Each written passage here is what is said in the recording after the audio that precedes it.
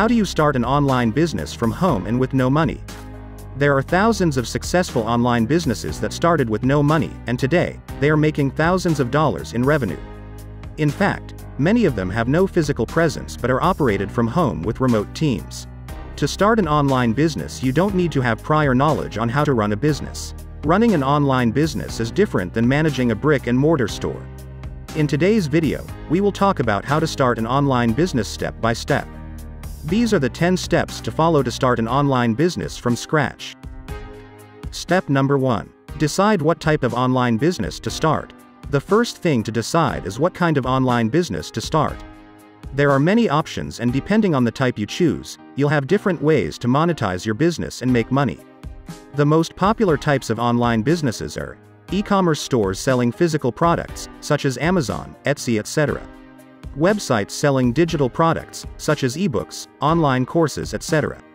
Consulting or coaching, such as personal development coach, fitness coach, etc. Selling services, such as digital marketing agencies, software development, web design, etc. Online news publications, such as HuffPost. Niche blogs, such as travel blogs, clothing and fashion blogs, etc. The most popular methods of making money from your online business are 1. Selling your own products, physical or digital. Selling products directly to consumers on your own hosted website or through an online store on a third-party marketplace like eBay, Amazon, Etsy, Udemy, etc. 2. Advertising revenue. Making money by selling ad space on your website either directly to advertisers or through an online platform like Google AdSense. 3. Drop shipping. Selling physical products on your own store, but shipping and handling is done by the product manufacturer or B2B provider. You get a commission every time a product is sold. 4. Affiliate marketing. You refer clients to the seller's website for either physical or digital products, and when a product is sold, you get a commission. 5. Revenue from consulting services. You get paid for providing consulting services online, by email, Skype, or other means. 6. Subscription-based model. You make money from people subscribing to your monthly services, for example hosting, online tools, etc. Step number 2. Find your niche. The next step is to find your niche. In other words, to come up with an idea that can be transformed into an online business. This is the most difficult step because it has a lot of uncertainty. Nobody can tell you in advance if your idea is good or not, and no one can guarantee that your business will succeed or fail. It's a risk that all business owners have to take, but this should not hold you back. The only way to find out if your idea is good is to try it, and even if you fail, there are so many things to learn from failures that bring you closer to success. You should understand from the beginning that you don't have to come up with a unique idea in order to succeed online. If you can do it, then this will give you an advantage, but uniqueness is not a requirement for setting up an online business. You can take an existing idea and improve it or create something, a product, blog, service, that is better from what is already available on the internet. Some guidelines that will help you are: 1. Find what are you truly passionate about. 2. Find what you are good at. 3. Are you an expert? 4. Can you spot any gaps in the marketplace? Step number 3. Evaluate your idea. Evaluating an idea means finding out if a particular idea is something that you can turn into an online business that will potentially generate profit. Follow the steps below to evaluate the potential business success of your idea. 1. Do a thorough Google search. Naturally, the first thing to do is go to Google and search for keywords related to your idea. Go beyond the first page of Google and look for the second page as well. Some businesses don't pay the required attention to SEO, and while they have good products and content, their search engine optimization techniques are not good enough to rank high on Google. How would you rate the overall user experience when searching for this information? Can you offer something better to the users? 2. Search Facebook, YouTube, Instagram, Pinterest. Perform the same search on Facebook, YouTube, Instagram, and Pinterest. Try to figure out what kind of content is being published on those networks. Is it high-quality videos? Is it images, articles, products? How many interactions, likes, comments, do the posts get? Can you spot something that is missing or that it can be improved? 3. Do a search on Amazon. If you are considering opening up an online store selling physical products, then you need to search on Amazon and see what others are selling. Use different keywords to search for products and also look at Amazon's best sellers to get an idea of the popular products per category. 4. Do an affiliate marketing search.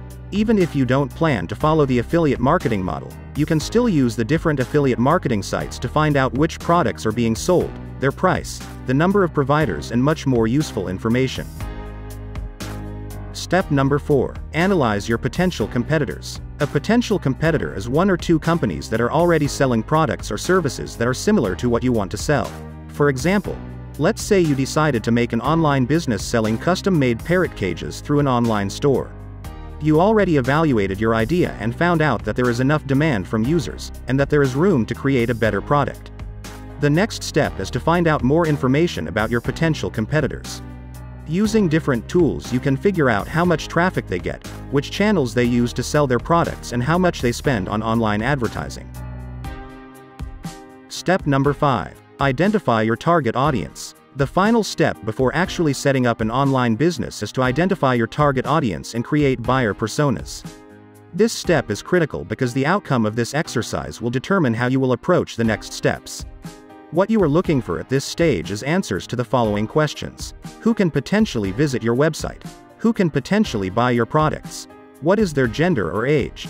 Where do they live? What languages do they speak? What is their education level? What is their ethnic background? Which social networks are the most likely to use? Who are the online influencers of your target audience? Which other websites are the most likely to visit? Which online forums or groups do they use? Getting straight answers is not always easy at this stage because you don't have any data of your own, but nevertheless, you should do this exercise before you get started and enhance it as you go along. Step number 6. Decide on your brand name and register a domain. Once you get to this point, it's time for the exciting part, and is no other than selecting a name for your brand and registering your domain name. Things to consider when choosing a brand name or domain name. Find something catchy that people will remember. Keep it as short as possible. Make sure it's easy to read, type. Add a keyword that's relevant to your niche. You can use different tools to check if a domain name is available, but before proceeding, you also need to ensure that 1. No other companies are using the same brand name on a different domain. 2. Check all social media networks to ensure that the name is available. 3. Check that all variations of your domain, for example, .com, .net, info, etc. are available. 4. Avoid choosing a country-specific domain. Step number 7. Set up a website for your business. The next step is to bring your business to life by setting up your website. If you plan to set up an e-commerce business selling physical products, then you have two choices. The first choice is to set up your own self-hosted website and use WordPress and WooCommerce to create your shop, and the second choice is to use a website builder like Shopify or BigCommerce. The second choice is faster, but as your business grows, you will need more flexibility and customization options, so it is highly recommended to start with your own WordPress or WooCommerce website. For other types of businesses such as niche blogs, websites selling services or digital products, Amazon affiliate websites, the best solution is to use WordPress. WordPress is flexible and user-friendly, and there are a plethora of ready-made themes you can buy for less than $100, and set up a professional-looking website in minutes. Step number 8. Learn what digital marketing is all about, and create a digital marketing plan. Coming up with an idea, registering a domain name and setting up a website is one thing. Promoting your business online to get traffic and make sales, it's a totally different story. This is where digital marketing comes to the rescue. In short, digital marketing is the process to follow to promote your business online using all available digital channels. The most important digital marketing components are website marketing, search engine marketing, social media marketing, email marketing, content marketing, and video marketing. Now that you have a better idea of what digital marketing is all about, the next step is to come up with a plan. At this stage, you don't have to make your plan very detailed, but it's enough to outline which digital marketing channels you will use and in what order. Some tips to help you out.